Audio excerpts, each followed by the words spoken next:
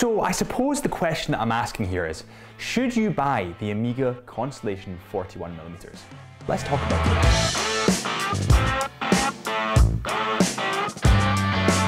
Before we start on the Omega Constellation 41mm, we want to say a very, very Merry Christmas when it comes. I hope you are spending some time with the loved ones and your family and relaxing. We actually have some exciting news on that front. Right, so this was pretty exciting. First off, we have the torch. Now, what the torch is going to do, so I just blinded Drew.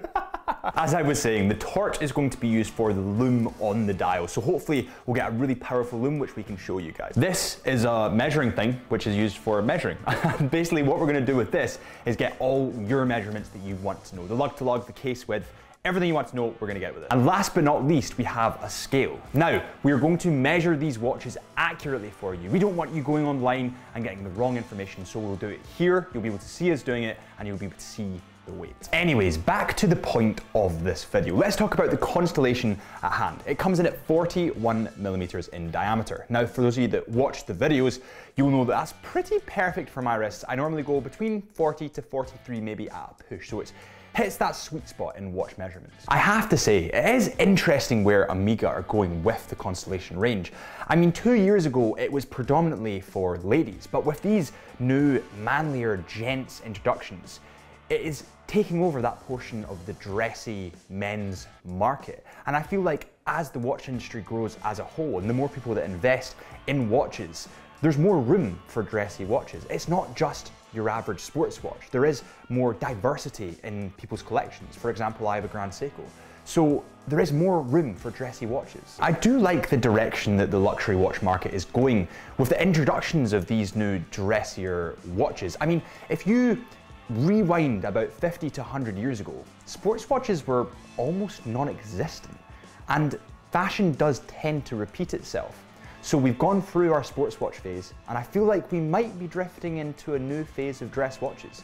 What do you think? Right, and now that we've covered all that, let's get to the specs of this model. So the lug to lug comes in at 44mm. And it's quite compact. The lugs are quite different to my Omega Seamaster that I have on at the moment, and I do feel it's more of a compact piece. Just to give you a comparison, the Omega Seamaster 300mm that I have on, the one that was in my watch collection video, you might have seen that. I'll link it up here for you. It comes in at 50mm, and that's because the lugs are more elongated and they're not as compact as the Constellation. Now we get to the thickness of this Constellation model, and it comes in about 13.5mm in thickness. Now, technically, that is a little thick for a dress watch, but I would counteract that argument with the fact that it has a coaxial movement, which is METAS and COSC certified inside. So we'll move on to that in a second, but it does wear a little chunkier than a dress watch. The case of this watch comes in stainless steel, and as we are speaking right now, we have our scales. So let's get this on the scales and see how much it weighs. Let's have a look. 112 grams. So just out of pure curiosity, I actually have my Omega Seamaster 300mm here, and we're gonna weigh this and see how it compares to the Constellation. So that comes in at 112 grams, and this also comes in at 112 grams. I'm not gonna lie, I really didn't expect that. The stainless steel case is actually integrated into that ceramic bezel. Now, I really like this. It's a really unique design that I haven't seen before, and it's quite masculine. It has that contrast there. However, with incredible styling comes compromise. And what I mean by that is this stainless steel is polished, which in my point of view, from my point of view, makes it more of a dressy watch. I would be more wary about wearing this out and about just because I'd be scared to get it scratched. So it does make it that bit more dressy. Moving on to the glass and the dial. It's actually got sapphire crystal glass, domed sapphire crystal glass. The indices are highly polished and the hands are highly polished also. The hands actually have super luminova on them as well. It has the star at the 6 o'clock mark, and it also has a date window at the 6 o'clock mark. Now, for those of you that have been watching the channel for a while, you know that I have gripe about the 3 o'clock date window, and this adds so much symmetry to me. I really, really like the fact that they've placed it at the 6 o'clock mark. Touching a little bit on the aesthetics and the dial of this watch, the sort of sun ray dial. Now, there are other variants of this watch. There's the black, there's the silver, my personal favorite being the black, but I'll put a couple of them here for you at the moment.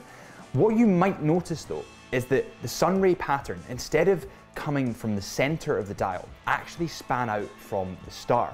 I think this is a really nice little detail, a little touch, a little sprinkle of salt without being overly complicated. I really like it. The ceramic bezel plays wonderfully against the polished steel. Now, this is a common theme in the range as a whole, especially in the black model. They have really great contrast to them, and the colorways that they've picked are really spot on. The bezel also features Roman numerals, which is a really nice design touch. Then moving on to the crown, it's really, really nice. It's highly polished. It's not too prominent, it's not too intrusive, it doesn't dig into your wrist when you sort of bend your wrist. It's really nicely placed and positioned. I do really like that. I feel like a feature in some dress watches that they may get wrong is that that crown does become that little bit too intrusive. For those of you that have been watching the channel for a while, you know I have a bit of an obsession with biscuits, but the good thing about it being Christmas is that we get chocolate instead. If you are wanting something extra special for Christmas that's maybe not chocolate, remember that Chisholm Hunter are actually official authorized retailers for Omega watches. You can pick one up at chisholmhunter.co.uk. That's chisholmhunter.co.uk.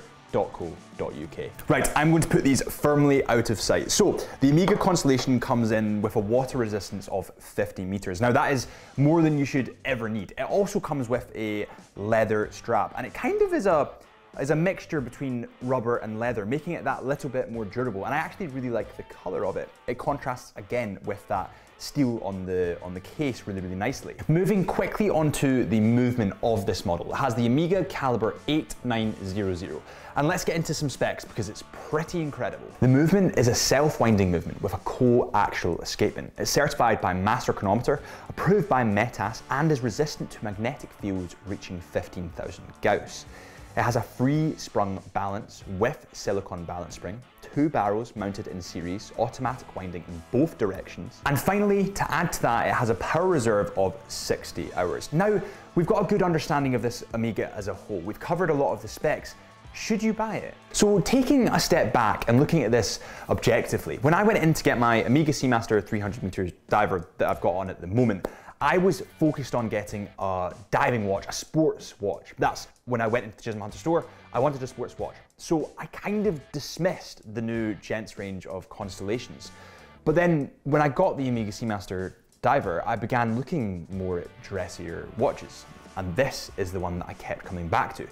The simple fact of the matter is that for the price, you are getting the best movement available on the market. So in my opinion, I would get this. However, I would get the black variant. That's just my opinion, but I get the black variant. What I'm trying to say is at the end of the day, if this is within your budget and you are looking for a dressier watch, I honestly would go for these models. I just think the movement's unmatched for the price. Thank you so much for tuning in to this episode of Time in the Wrist at Chisholm Hunter. If you want to join the Chisholm Hunter family and join me for more reviews, then make sure you subscribe here. If you want to see more from Omega, then make sure you hit it here. And if you want to see the watch vlog, where we take some pretty incredible watches to some pretty amazing locations, then make sure you hit it here.